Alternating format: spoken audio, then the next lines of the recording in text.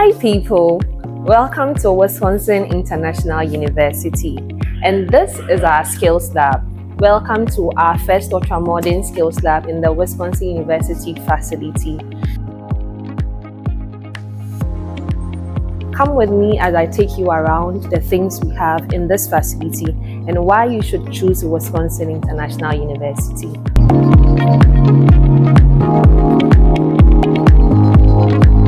This mannequin can mimic everything a normal human being does. It can breathe like a normal human being. Everything you do as a normal human being, this mannequin does the same thing. This is Mr. Hall. So Mr. Hall is our high fidelity mannequin. Mr. Hall is what we use in teaching our students what we call physical assessment. When we say physical assessment, all we mean is that the things you should note on a patient that would prompt you on the right care you would give to the patient. We teach our students that before you touch any patient, you should establish rapport with them and then explain the procedure with them. So presuming I were to be a student nurse, this is how I'm going to go about it.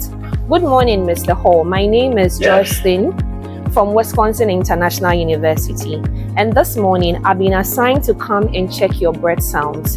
Mr. Hall, we are doing this to know if you are breathing well or if there's any abnormality that needs to be taken care of.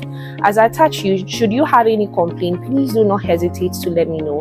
I would also cover you up so that nobody sees what I'm here to do for you. Please, do I have your consent to go ahead? Yes. Thank you very much. So after I have explained my procedure to Mr. Hall, I'm going to come and then look out for the things that Mr. Hall needs. Mr. Hall, do you have any complaint this morning? I think my arm is broken. He said he thinks his arm is broken. So as a student nurse, how best am I supposed to care for Mr. Hall? So you see, I'm trying to even feel for Mr. Hall's pulse, and you can see it's working. Mr. Hall, can you blink for me? Yes. Mr. Hall, do you feel any pain in your chest? No. Okay, so we want to check if Mr. Hall's chest is really rising and falling well, just as the normal respiration is supposed to be. So let's see what is happening here. Can you all see that there's a rise, a gradual rise and fall in his chest? Mr. Hall, could you cough for me? Thank you very much. After we are done with Mr. Hall, we are going to the high fidelity mannequin also for the midwifery students. This high fidelity mannequin also does everything a woman in labor does, how the labor process happens, what you are supposed to do or expected to do as a student midwife when a woman goes into labor. So please come with me as we see that also.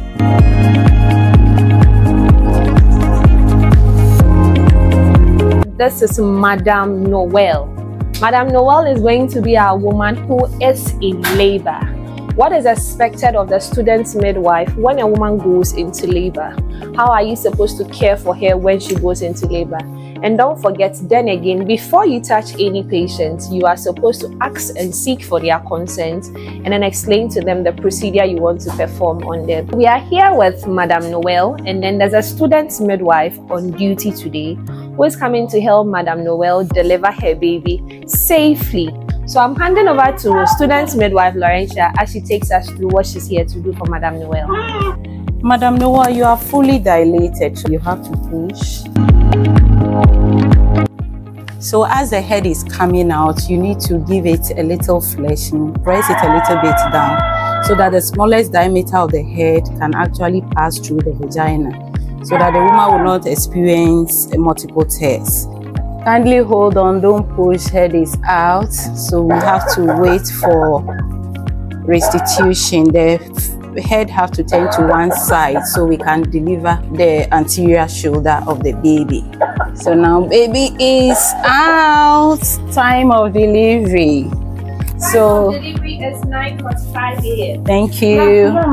Can you please give her oxytocin? Yes, please. Thank you. Thank you. So our baby is crying. So we always say a crying baby. The midwife said we should administer an oxy. So I'm giving this oxytocin to help in the uterine contraction. She's not yet done. After the delivery of the baby and cleaning of the baby, she's now going to deliver the placenta of the woman. So after the baby is delivered, we need to maintain baby or mother skin to skin to ensure warmth, and you have to do what we call delayed cord clamping to allow enough blood circulation to the newborn before you separate baby from the mother.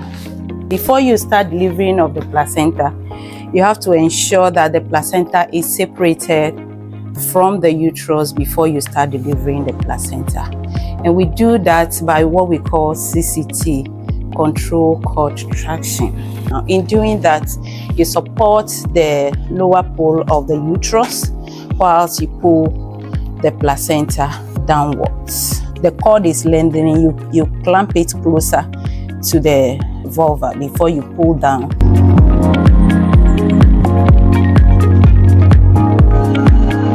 As the placenta is being delivered, you have to take your time and coerce it out of the vagina.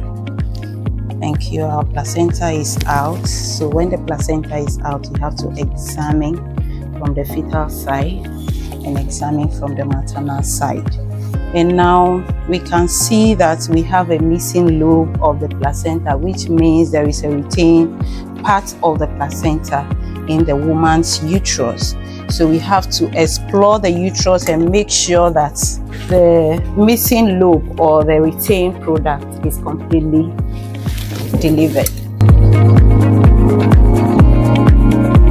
The missing lobe is fine. That tells me that my placenta is now complete. All I need to do now is to clean the woman. And when doing this, you have to be sure that, sorry, there is no active bleeding. You observe no active bleeding on the pad before you apply a new perineal pad whilst making the woman comfortable. That was such a beautiful delivery. And this is what we teach our Wisconsin International University midwifery students on how to conduct labor. The education and counseling that should be given. There's the skills lab C, which is also general nursing based, and our skills lab D is also general nursing based. We also do MSc in nursing, MPhil in nursing and midwifery as well. So come and join our beautiful community.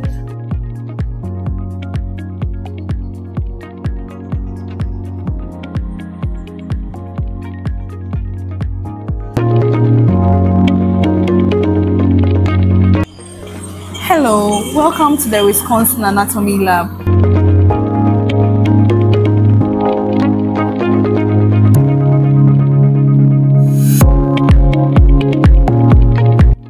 So this is the 3D anatomy table system, which is a virtual dissection table, and it can also replace the cadaver system. This reveals the 3D format in real life for you to appreciate the human body systems, the body parts and everything from the cells to the tissues to the body and then the organs and even the skeletal system. You are able to view it. The respiratory system, the urinary system, the reproductive system, the central nervous system, the peripheral, the endocrine system, and everything you need to know about the human body. You can also have sectional anatomy where you can divide the body into two.